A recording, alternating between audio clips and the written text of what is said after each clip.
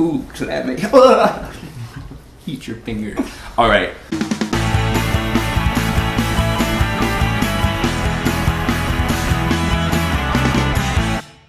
Hello, and welcome to this week's episode of Besties with Besties. This is Braden, everyone, and his favorite movie is Showgirls. Oh. This is Sam, everybody, and he eats his toenail clippings. I do. Good protein. Yeah. And this week's episode is brought to you by the word... Dinner. Dinner. It's dinner time. Big announcement. We're gay. Yes.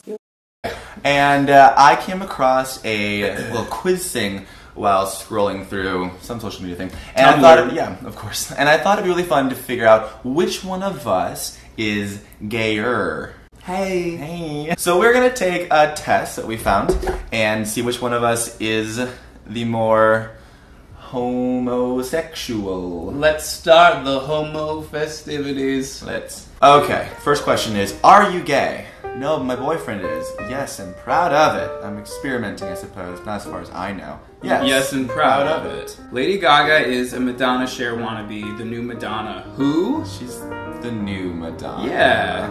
I like hot underwear. Don't care about my underwear. Something people tell me to wear. Hot underwear. What are we, 50?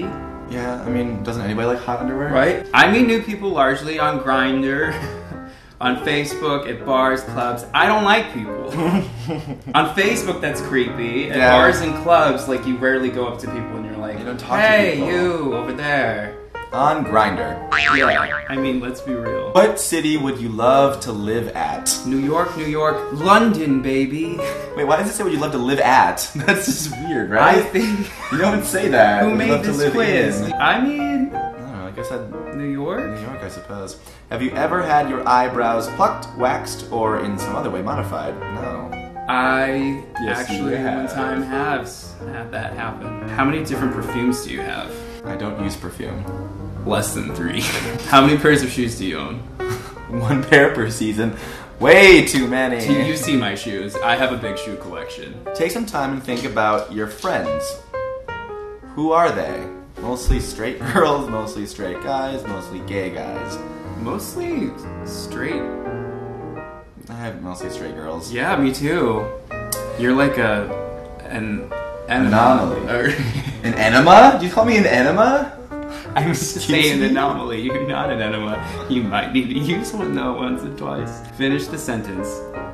I kissed a boy and I liked it, loved it, couldn't get enough of it. Never did that, never. Yeah, I loved it. Braden couldn't get enough of it. That's what I wrote.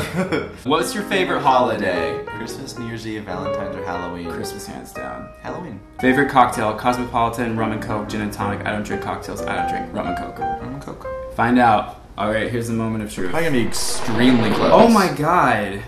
What's your percent? Okay, so What's your percent? 71%.